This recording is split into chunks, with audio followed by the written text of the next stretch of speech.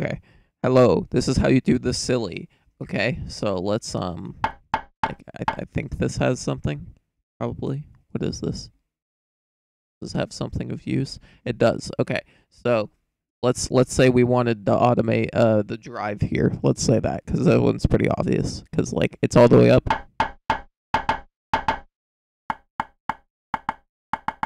Yeah, you can probably tell. Actually, I might as well just do both of them as well. So like this one too. Yeah, that one's more obvious. I'll do that one instead. Okay, so first thing you want to do is you want to wiggle it. You don't actually have to move it. You can just click it. Sometimes it might be a little weird, but basically you want the last thing you touched to be the thing that you want to mess with. Then you go up here to param, and then there's a couple different things here. The first one you have is show track envelope, and that brings this thing up. And so then you can actually put points. So like if I did this, which I just shift click to add a point, and then if you alt click, that will delete the point. And then you can right click to do like a bunch of other things.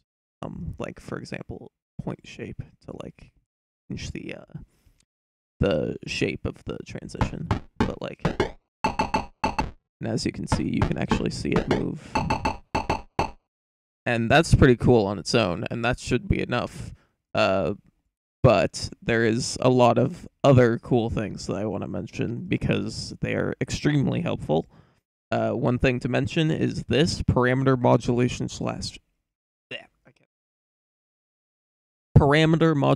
slash MIDI link. When this thing comes up, then you have this. First of all, this checkbox, if you have like a bunch of things set and you just want to like ignore all of that and just have it act normal, you can just disable it. But yeah, you need to have this on for this to work. But basically, you have a couple different things. The obvious one is LFO. I don't know why it looks the way it does. That is weird. There's some kind of wonk happening that I am not used to. What the hell? Huh. There's something very cursed going on. This is not normal. So I'm just gonna... Wait. Is it because this is here? I don't think I've ever actually had a... Let's remove that. That might be what it was. Hold on. I'm learning in real time. Okay, let's... Okay, I don't know what I did. Hold on. Let's show all that's active. Okay, that's the part that I needed to do. I'm stupid. Okay, clear to make sure that it doesn't actually have info. LFO. Okay, yeah, it's working. Okay, so I just learned something literally live right in front of you. Except not live because you're watching this through Discord, but whatever. Side note, not side note. Back to what I was saying. This is an LFO. You can pick a shape. You can sync it to a tempo, and it will do it in quarter notes. And this has a minimum and maximum for the like bar, but you can put in anything. Trust me, I have done like square wave 250 quarter note stuff. Like it's weird.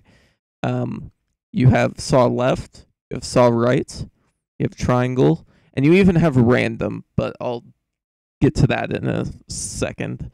And yeah, and then if you do this, then you'll just have straight up hertz instead. And then strength, like right now it's going all the way from 0 to 100. If I do 0, then it doesn't move. If I do that, you know. And then phase, that's like how do I describe it? It changes where the it starts. It's kind of hard to tell, but like if I make this super slow, then it's right here. And if I move the phase, you can see that it's moving because I'm like changing what the starting position for it is. And it should be noted that when it always starts at the same place when you like play back. Like right now, it's just moving on its own, but like if I play it, it like jumps back to this position it's supposed to be. And yeah, something to keep in mind. The only other thing is that right now it's set to positive, which means that it's only adding values. So if we did centered instead, and we put this to a normal speed, it will look like it's doing this. And it's a little weird to tell what's going on, but basically if we adjust this, which this is picking like the value that, like this is the default value basically. So when we had it set to positive, it was set to 0. So it's taking 0 and it's adding to it to get whatever value it actually is. But if we did centered, then what happens is that it will add or remove. Or if it's 0, it will just stay the same. And then 0 is whatever point this is. So we can make it here, which, you know, when it is too big, then it just stops. But, you know, that's good for some things. And then you can always mess with the strength. And then negative is pretty much what you would expect. The saws can be a little confusing with the directions because of, you know, the saws are directional, so it can be a little weird to think about, but it makes sense eventually. I don't think there's anything else to mention. Oh, except random is always just it generates numbers on the fly. So if you play back, it won't sound the same every time.